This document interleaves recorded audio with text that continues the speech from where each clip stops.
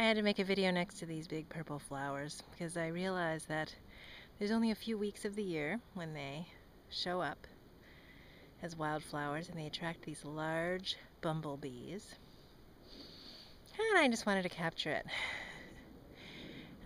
What's going through my mind at this very moment is moving beyond imitation, and what that's meaning for me right now, as I'm really uncovering very rich territory in terms of what's next for me, and recognizing that in order to move beyond imitation, we have to go through a period of imitation and then a realization of where we are imitating examples around us that we believe we should be more like, that we recognize characteristics in ourselves that we would like to be expressed.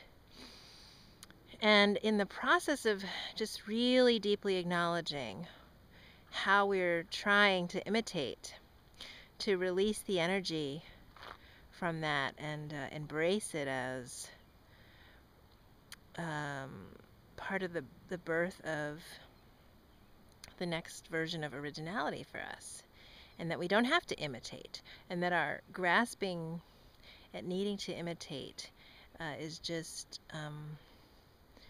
one of the obstacles that we have to move through to build the strength to step into our originality. And so the struggle is okay for the time that it needs to be there, because it's when we discover what it is that's true for us. So I'm encountering my own recognition of where I've been trying to imitate and where I've encountered resistance because it hasn't worked. And from all of that deep acknowledgement and detailed just expression, I'm arriving at this much clearer picture of what it is that's really coming from me right now. And it's interesting because I feel like in my mind I did this before, like a year ago I sat down and did many of these same things, but it has such a different energy and clarity now through lived experience. It's not concepts, it's from having walked the walk.